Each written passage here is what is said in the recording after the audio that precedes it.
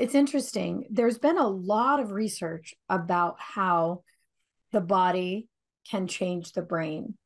One of my introductions into this, and I've shared before that, I had a mother who had Parkinson's and a dad who had Alzheimer's. So I was diving headfirst into how to help them change. And I ran into Dr. Norman Doidge's books. And the first one I read is The Brain That Changes Itself. And the other is, I think it's called The Ways the Brain Heals. Yeah, The Brain's Way of Healing is the second book. And what he discovered was many, many ways. He cataloged many, many stories of people that used movement to change the brain. Now, in a lot of his stories, it's repetitive movement. So it's like the body creating a new neural network, and then the brain eventually accepts it.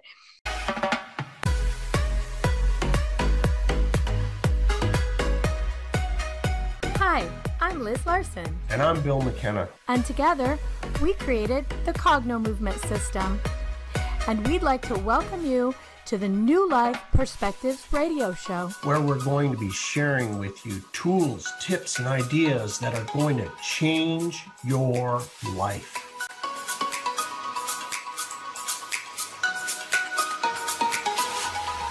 Hello in UK Health Radio Land. I'm Liz Larson, and I'm here with my friend Bill McKenna. Hey, Bill McKenna. We're the team that created the Cognomovement system, but we're also the team that hosts the New Life Perspectives radio show here on the UK Health Radio Network. And today, I want to talk about something that might seem a little complicated on the surface, but we want to talk about the split brain phenomenon. Would you tell everybody what that is, Bill? Well, when we were talking about this episode, I thought it would be really interesting to talk about some of the surgeries, experiments that were done trying to eliminate epilepsy.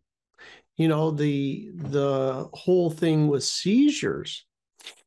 They had actually, at the corpus callosum, split the brain into left hemisphere, right hemisphere, actually surgically separating those hemispheres to eliminate the epileptic seizures. But what they discovered in the process was absolutely phenomenal. You know, your left and right eye, they know that they connect to both hemispheres, but predominantly they had thought that left eye connects to right brain, and right brain connects to left eye. So it's basically a crossover, right? Left eye, right brain, left brain, right eye, right brain, left eye. Yeah, I'm actually having to verbalize this crossover. But what is the significance of this? Is the significance is that you have different centers in your brain for different functions. One of them happens to be the language area, right? And one of them is for images. Well, they set it up where they had the person, look through one eye and look at two images, and they literally couldn't see, and the other eye could see during these split brains. So they were like, oh my gosh, they can actually see the image only with half the brain. Now, the interesting thing is they couldn't visually see the other image, but they could draw the other image. One was a hammer and one was an actual saw. But they could draw the saw, and they could actually say what the saw was. So there is some sort of recognition from the other half of the brain.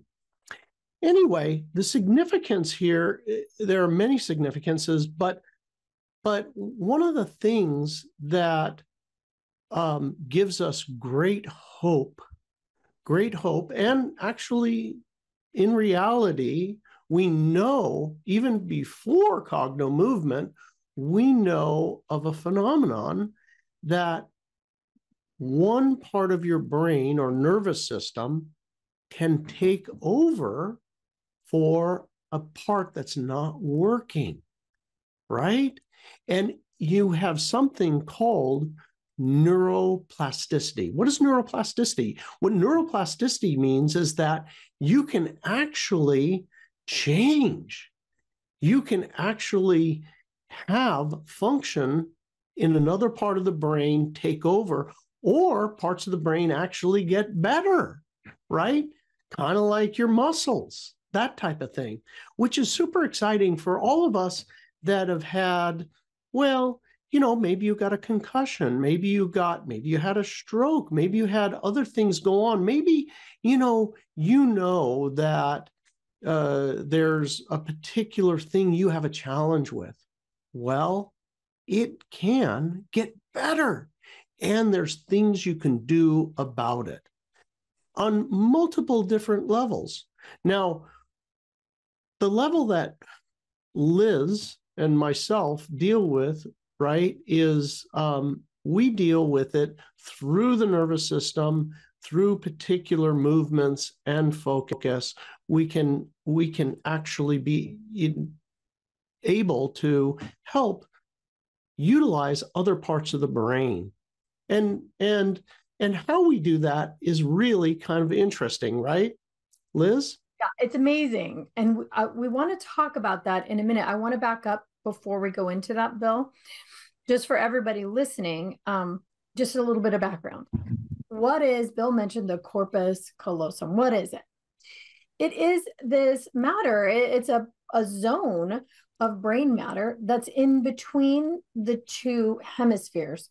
So if you don't know, you have two hemispheres of the brain, two parts. And Bill was talking about the ability to, as science has figured out, medicine has figured out that you can remove one and the other side will take over the function. But there's something that in a normal, healthy brain functions to push information back and forth from the left brain to the right brain. So it's a white matter that tracks the connection between the left and the right brain. What's interesting about this is it also separates information in the left and the right brain. Well, how do we know this? We know through the man who was the real life Rain Man. Do y'all remember the movie Rain Man? It was with Tom Cruise. And who was the Rain Man? Do you remember, Bill, who played him? Oh gosh, I remember the you know what I do? Dustin Hoffman. Dustin Hoffman. And it was Tom Cruise and Dustin Hoffman, and Dustin Hoffman was the Rain Man. Rain Man. But it was a real person, and his name was Kim Peek. Now, Kim Peek was a person whose IQ, if we're going to put it that way, was intellectual quotient was off the charts. And the reason was that he did not have a corpus callosum. And he literally, both sides of his brain could function independently. Now, this is weird. This is the thing that fascinated me about Kim Peek. I went down a rabbit hole researching him, is that he could hold a book in his left hand and a book in his right hand, and he could read with his right eye one book, and his left eye could read the other book, and not only read them and understand them, but record them. Kim Peek had, what's called an eidetic memory. Every minute of every day was recorded. He knew if you asked him, Friday the 21st, 1953, what day was it? He would know it would be, let's say it's a Wednesday. He had that kind of an information. But what Kim Peek couldn't do was what everybody, other normal people could do. He was what we would now call autistic in the way that he couldn't have a regular relationship. In many ways, he was childlike, except for that he had literally libraries stored in his head. So there's a lot of things that happen in the brain. The left hemisphere, is about linear things and math and even color and complex symbol. And the right brain is about compassion and creation and art. But it turns out that when you remove one of them, the other part of the brain takes over. So another person that actually showed us this was a woman named Barbara Arrowsmith Young. And she's the creator of the Arrowsmith Institute. And she had learning problems, learning disorder. Well, for some reason, I don't remember exactly what it was, an illness or an injury, she happened to have a brain scan in which they discovered she was literally missing parts of her brain, but fully functioning. And before that, they didn't necessarily know that a person could be fully functioning with just a few learning disorders with a piece of their brain missing. So why is it so fascinating to us? Because with Cognomovement, the system that Bill and I have created, we know that we can actually get parts of the brain to take over function for another part of the brain. So we get brain injuries all the time. We get them, sometimes at birth. That's called cerebral palsy a lot of times. Or simply we fall and bonk our head, or someone drops us on our head, or we jump out of an airplane and fall on our head. We get brain injuries. And it was thought that in the past that the brain could not regenerate, and that because singular parts of the brain handle singular issues, that once it was damaged, you're done, right? So neuroplasticity has been a huge, huge subject. I think Dr. Joe Dispenza talks about it and Bruce Lipton talks about it. We now know that that's not true. The brain does regenerate. And our research has found that you can force, for lack of a better word, another part of the brain to take over. And actually, it might be a part of the brain that's much, much more resourceful. So what we've learned is that you're not stuck with the setup that you got at all. And that if you know how to get in and directly access these parts of the body, which that has been a mystery until now, directly access, but not only access, but influence, move them. Before they've used, like for Parkinson's, deep brain stimulation. It works for a short period of time for only some people. They just don't, it doesn't work for everybody. And it only works for a short time because they assume this one part of the brain was responsible for tremor. Through our own athletic performance, so we know that we can help athletes change the way their brain and their nerves talk to each other, the brain and the muscles. Through that process, we discovered that some of the symptoms you might associate with a thing like Parkinson's, like maybe a tremor, that there's another part of the brain, another part of the nervous system might be very happy to take over that function. So it's very interesting when you know that the brain has all of this amazing, amazing ability. We have even discovered lately how to get the brain to make its own new connections, which has been super fascinating. But we're already at our break. So let's hear from the good folks at the UK Health Radio. And when we come back, let's talk about that, Bill. How can the brain make new connections? And what happens next? So UK Health Radio, take it away. And we're back. We are talking about the split brain and how fascinating the brain is and how it's really happy and easy to make changes. So why is it that the brain is happy to make changes, Bill, the nervous system? Well, it just turns out that the function, it just needs to be basically encouraged, and shown this is how it's done, and then finding the area that is willing to take over that function. And it wants to be able to function correctly, right? The body wants to naturally go into homeostasis, right? Have everything up, running, operational. But we as humans, right, we tend to do the exact same things. We eat the same things, we have the same conversations, and we also look in the same places with our eyes.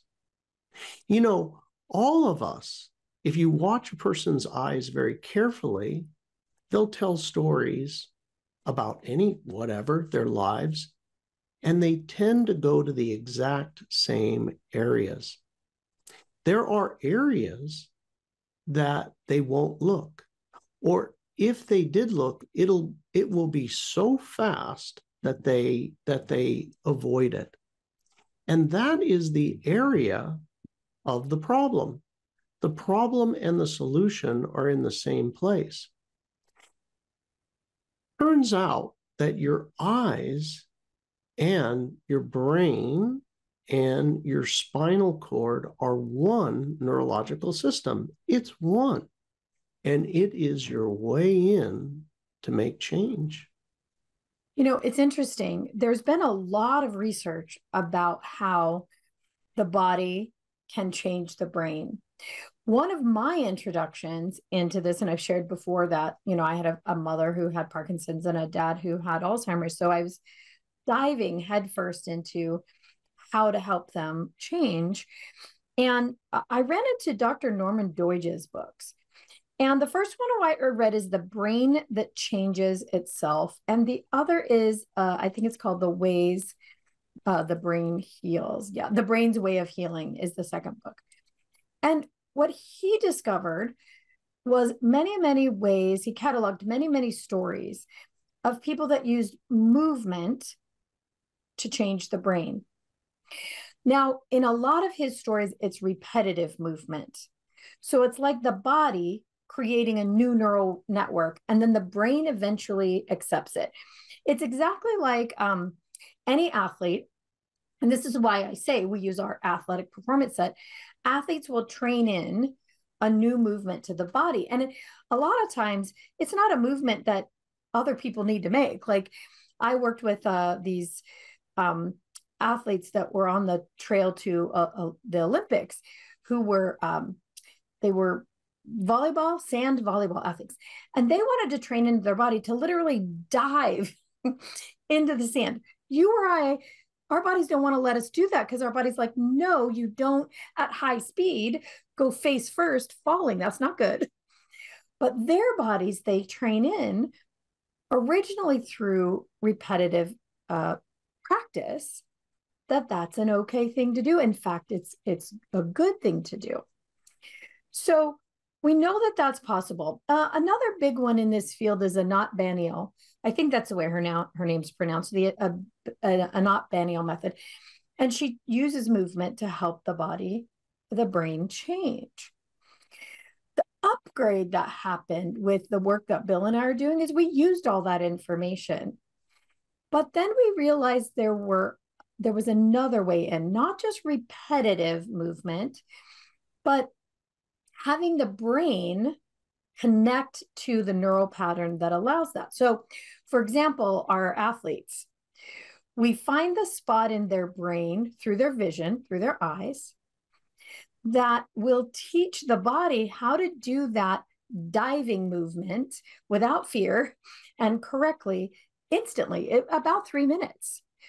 So that becomes an instant change in the body for athletes. Well, we just kind of map that over to other things where we know that the brain and the body are not communicating well on an issue. And we make the adjustment through two parts of the nervous system, the physical end and the brain side. So that's one way we learn to adapt what was already known about how the brain can change. So that's super interesting. But there's other things, right, Bill? Like the way the brain and body are handling a trauma, like a big one. We, in our language, it's kind of, we say that it makes an injury to the nervous system, but it becomes a very stuck pattern. So talk to everybody about how that's possible to get the brain to move that, handle it in a more resourceful way. So the thing about trauma, right, is that you get a feeling, right? Well, maybe I got fired one time, and then, my new job, if the boss just says, "You got a minute?" Whoa, right? You got a minute? No, that's a bad thing. You don't want the boss talking to you, right? Oh, well, it could be a phrase, could be anything, really. If you look at it, it's so very easy to see in another person more than ourselves, right? Because you've seen people that you know that are close to you, your husband, your wife, right? And something just sets them off. And you're like, oh my God, that's a disproportional response. And it's not even true. Yeah. But for them, it is true. For them, that's what's true. So the thing is that once you recognize I got something, and here's how you recognize it. It don't feel good. I don't feel good about whatever, right? If it doesn't feel good, then what you can do is you can notice, where is the trauma? Well, guess what? I've got a tightness in my chest. That's where it's at. There you go. It's right there. Your nervous system creates a sensation or a feeling, right? Yeah. Let me explain just a little bit more about this for people who may not quite understand what we're talking about. So many of us think our trauma is a memory, right? It's here. It's in the brain. It's something that's recorded in the brain. We don't realize that the other end of it is in the physical body. And what Bill's talking about is the end of the nervous system that tells you how you actually feel about this issue, right? Otherwise, it's just a memory like any other day. Without the feeling, it's not a trauma. It's just a memory. Well, this is actually far more resourceful to have just a memory and not that feeling about a trauma. So let's say, for example, that pattern of your trauma is stored in your left brain, which really does seem to manage stress in a way that's heightened. It only is a very singular focus. Combined with every time that particular idea comes up, you start sweating like crazy and your gut hurts, right? There's your neural pattern. Imagine, for example, you could just move that to the right brain. And the right brain is much more creative. And it says, hey, hold on a second. You know that thing you think happened? Well, actually, it didn't happen that way. It looks a lot more like this. So look at it through this lens. And when you do, your logical mind goes, oh, wait a minute. And now the signal in the body calms down. In fact, it'll dissipate or disappear because now that part of the brain has given the story that wasn't accurate. We don't even know how to feel about that because the way you were, it's not true. So a simple moving where that memory is being processed. Remember that your brain is a big old processor. It's the processor. And in your computer, your processor can be adjusted and changed and reprogrammed. Well, your brain's exactly like that. but you have to know both ends. Otherwise, you're exactly like the athlete who has to train in over repetition. And most of the time, you don't know where that problem lives in your brain. You're not aware of how you're feeling about it. But the system that Bill and I created allows that piece. How is your brain handling this? Where is it? And what if we allowed another part to handle? And then what's the other end? How do you feel about this? And where's your body reacting? And could we shift that signal? So now the brain and the body are talking about a new subject. And that old subject, because the system has seen that that's not really working, it just dumps that pattern and takes on the new one. So it's this really amazing and fast thing. I know that people are being like, wait a minute, if my memory is on my left side, how do you move it to my right? And is that even possible? Well, I want to share this, and I think I've shared it before. A good friend of mine, her brother actually had half his brain removed, or it's not really truly half, but it is a large portion to stop epilepsy. All of his memories are still present. If the brain stores memory, how is that possible? And here's what's weird. He still feels the same way about them, right? So the information just got transferred and moved. So we know that information can transfer and can be handled by another part of the brain. The trick is making the connection between the brain and the body. And I think you said this, Bill. It's the eyes that help us find the file in the brain. We do it all the time. We look for information in our brain, it's unconscious. But, you know, if I'm looking for something in the past, I may look up and to my right. If I'm looking for something to the future, I may look up and to my left. The files are there. So if you know how the eyes look when you're looking for a trauma, you can find it very quickly and move the information. It's really quite fascinating, at least I think, and maybe I'm a little biased. It is fascinating, right? And this whole thing of athletic performance, right?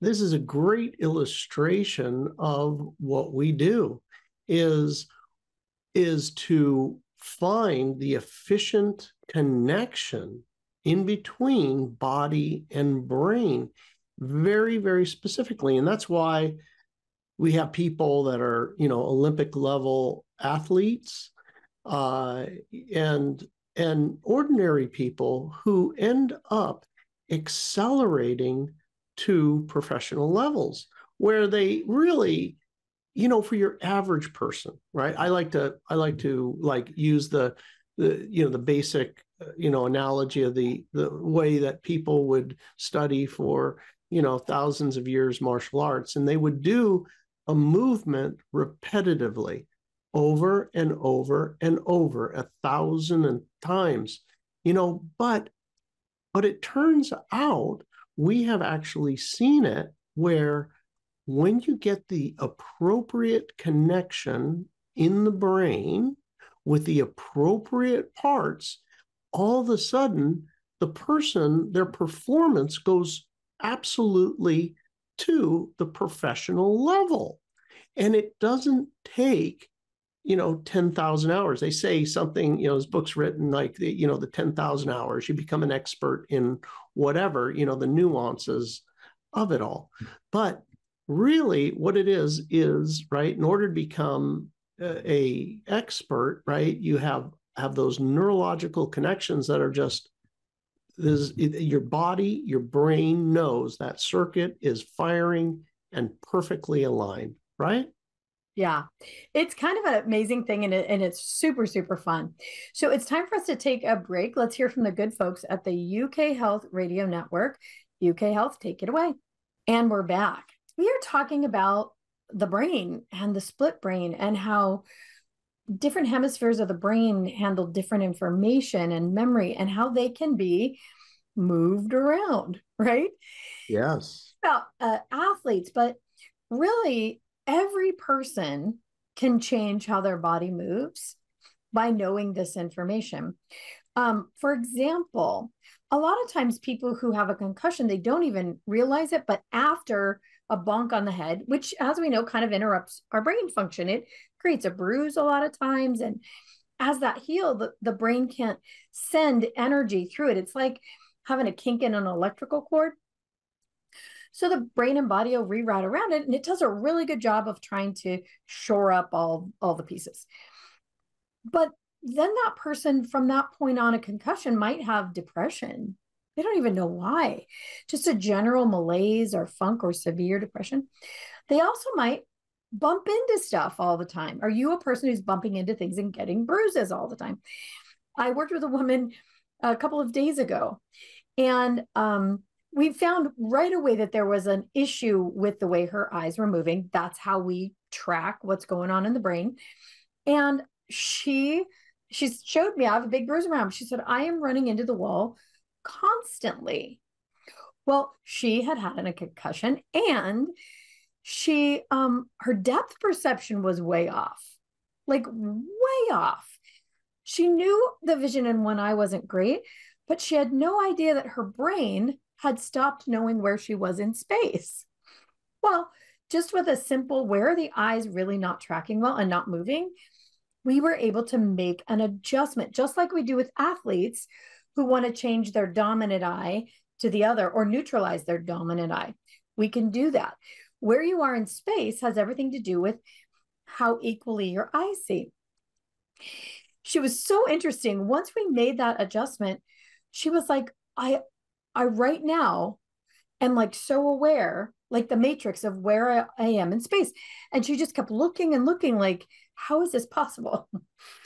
And her balance improved immediately. Immediately. It wasn't just that where we are in space, it's that the signals sending to the left and the right body, or what creates our balance, they were off. And so her balance was off. And so it made this thing where she looked like a klutz, running into stuff all the time. So what you and I've discovered, Bill, is having better balance is super resourceful to almost everyone, right? Athletes included, but your average housewife too. Right. It turns out that if you're somebody who, let's say, has a shoulder injury or knee injuries, these sorts of things that, ask yourself the question, right? Have you had a concussion? This type of thing, there are things that people just don't realize about having a concussion. First of all, you'll probably forget because it doesn't seem like much, right? You got your bell rung. Maybe you played football. Maybe you got in a car accident.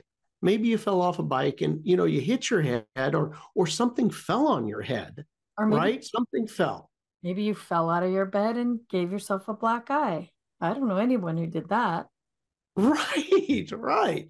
Or you fell out of a plane and you don't even remember. Wow, I never had a concussion. But we all deny it because it just doesn't seem like a big deal. Your brain, you maybe get a little headache, you're a little fuzzy in a few days or a month, you kind of think you're better. But the thing is that if you've had depression, if you've had, let's say, problems with, I fell and now I got a problem with my knee, my shoulder, those sorts of things. Digestion issues, these type of things turns out are related. Problems with frustration. If lights or sounds are too much for you, right? If you're peripheral, like you get vertigo, you might look at your history and say, has this ever happened to me? Did I ever get hit in the head with a ball or something? Here's one that nobody thinks about: braces. Braces, to us, to Bill and I, it looks the same as a concussion. You're literally adjusting the bones in your face and your whole head. And so the body kind of doesn't know what to do with that. It's got to reorganize. So we learned this. And so now whenever we have somebody who have braces, when their braces get on, you adjust their brain, their vision, their nervous system. When they get tightened, you adjust their brain, their nervous system. My friend's child, who's very young, had braces and they just got tightened. And all of a sudden her vision was way off. And so I said, well, we need to adjust her vision. We need to adjust her brain to allow for the new sensation in the cranial bones is what we're talking about. So it was interesting. We did that. And when she went back to her orthodontist, he's like, wow, this change is extraordinary. You know, her body's reacting so well to braces. No, it's not. We're making the adjustment equal to the adjustment that's being made in her bones. Super interesting. Another thing that we see that looks and like this is the nerves, right? This is the nervous system, right? All of us, our nerves go through our teeth. I know everybody knows that, but in their physical experience, but we're not thinking that way. Yeah, we think the teeth exist, in a bubble on their own, but they don't. They're connected to the whole nervous system of the body, and they really matter. That's a whole nother subject. But another thing that looks like this injury to the brain can be after having anesthetic, can look like that. Medicine really doesn't exactly know how anesthetic works, but they know you go unconscious.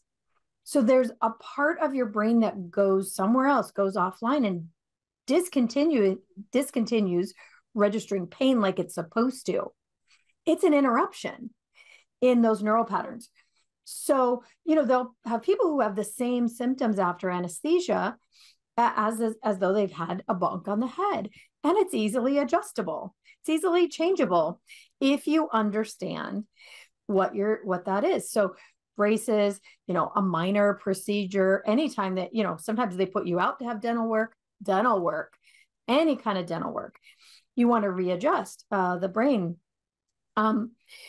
All kinds of little things like this that you don't think about. A major fight with someone, if you have been in a blowout with somebody, you want to reset your brain. It changes your neural pathways.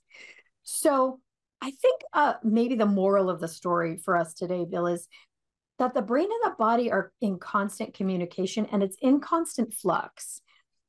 And if you know how to expertly adjust that flux, you can adjust it in a really, really positive way where your vision gets better, your IQ goes up, you have better balance, you immediately can learn better, your athletic performance goes up just naturally, all those kinds of things. You feel better, you kind of act better, and you literally now have control over this thing that was so evasive, your brain and your nervous system. So Bill and I created the thing called Cognomovement. And recently we readjusted what was our basic training program, all the essential things that you need to learn how to do this stuff for yourself. And you really can do it for yourself. Big problems, I still recommend having a Cognomovement practitioner. But a lot of these things, the basic moves that we teach you to do, make these adjustments on their own. And so we went through and we kind of filtered out everything that wasn't needed and gave you the things that you do need to learn how to do this very, very simply for yourself, like as though Bill and I are in your house holding your hand. And it's called the Essentials Program. And right now we have the Essentials Program in a kit. And the kit includes a cravings program. So everything Bill and I were just talking about, and now you can change cravings on top of that once you know this basic system. So if you're interested in doing that, it's very inexpensive. Right now it's $199. It's about $100 off. Leah said it's like a 47% savings. And it's at cognocravings.com. And that's where you get the whole kit to be able to do both things, which is a real bonus. And you want to go to customize your craving kit. And you basically tell the system what you want to work on. But it's a way for people to kind of dip their toe into starting to have the ability to know, how do I recognize if I've got an issue? Here's a hint. your eyes are crazy sore in that area. How do I then make a big adjustment in that area, right? It's about movement. And so that's something that everybody can have for themselves if they want it. It's so cognocravings.com. So Bill, let's share a few stories. What is your favorite brain adjustment story? Oh my gosh. It's literally every week that we get multiple stories, as Liz was, says, we share these stories every few days. There's some phenomenal story, but some of my favorite stories about this neuroplasticity, this brain adjustment, is kind of the heart-wrenching stories. People are going to get a divorce and they have kids. And this means intergenerational problems, the way I see it. Those kids are going to grow up and they're going to take this with them and they'll pass it on. How did it even happen to your parents in the first place, right? If you look back in time, there's been some other error, right? Some other trauma. So we had one of them, which was basically a woman who was going to divorce her husband, 3 small kids, and a typical story where the husband doesn't help. And that was the big thing. And with the basic system, they had alleviated the way they felt. They went from being angry to actually recognizing and feeling their love for their husband, and everything changed. It went back to a situation where she said it was like before we were married, when we were dating, even though they got 3 kids. But the comment from one of the kids that really really choked, still does now, starting to make me tear up here. The kid, keep it together, Bill. The kid said, "Mommy, I like how our family is now." And that was that one.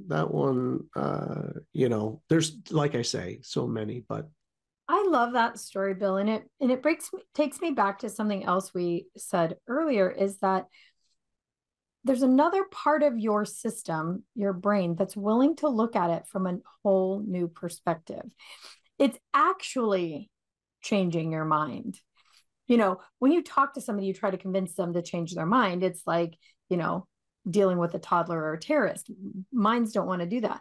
But this literally changes the way the mind and body are willing to look at that situation. And that client of yours came in with one perspective, and she was 100% sure she was done with that marriage, done with that man, right? And only probably 45 minutes to an hour later, to maybe 90 minutes. I don't know how long the session was, but all of a sudden, her brain knows something new, a new perspective. She can see the whole thing from the light that it really truly is. And her body's able to go along and accept and really feel how she really does about her marriage and her husband. It reveals the truth. And this is the thing. We so often think that our perspective is the truth. It most of the time is not. It's mostly an artifact, mostly a result of a nervous system that made a decision at one point in time and is sticking with it, right?